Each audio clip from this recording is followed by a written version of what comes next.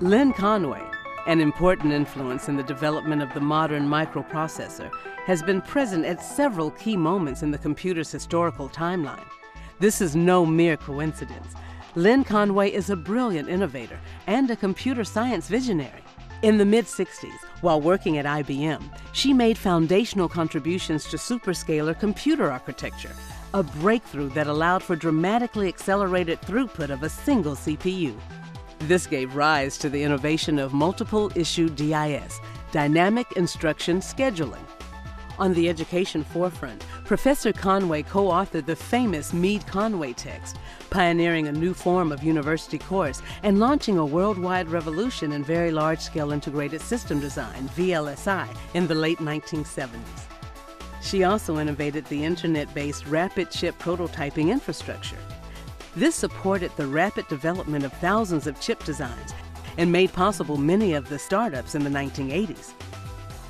A professor of electrical engineering and computer science, Emerita at the University of Michigan, Lynn Conway has received much recognition for her contributions, including elevation to IEEE Fellow, receipt of the Wetherill Medal of the Franklin Institute, induction into the Electronic Design Hall of Fame, and election as a member of the National Academy of Engineering. Decade by decade, Lynn Conway has found herself at the center of one computer revolution after another.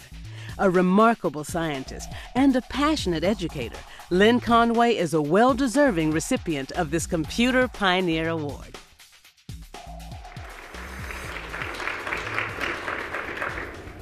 Lynn has indeed had a remarkable impact on the course of computer history.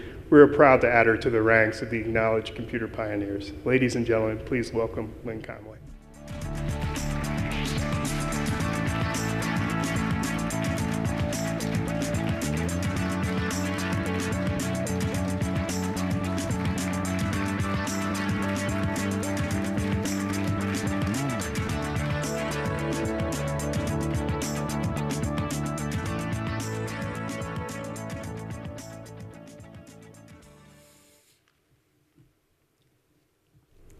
It's great to be here with you this evening, and I'm just thrilled to receive this award. I feel really deeply honored, and I want to thank the Computer Society so much for this.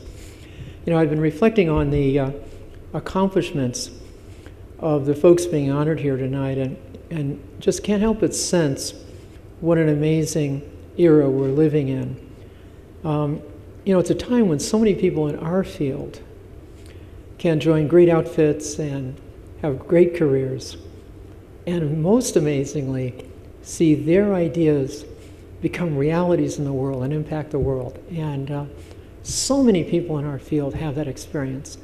And I want you to sort of think about people in all the other fields you know, how few of them ever have that happen to them.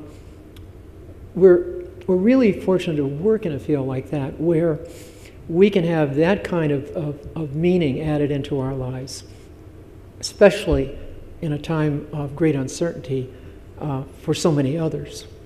I've been extremely lucky.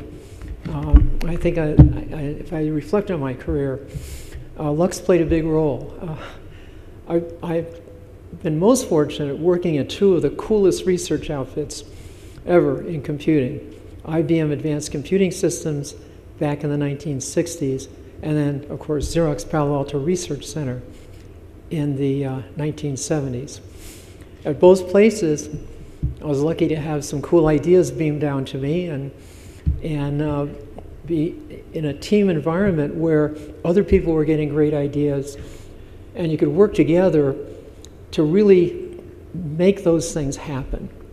And so, you know, sure, there's preparation and hard work, but sometimes you just have to be in a place where there's gold to be found, and when you see it, know what it is and really go for it. As I look back on all this, I do so with actually quite a sense of wonder.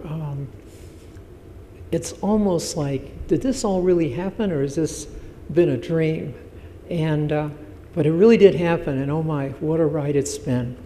So I want to thank the Computer Society again for honoring me with this award and for having this great evening where we can all come together and share our adventures with each other. Thank you so much.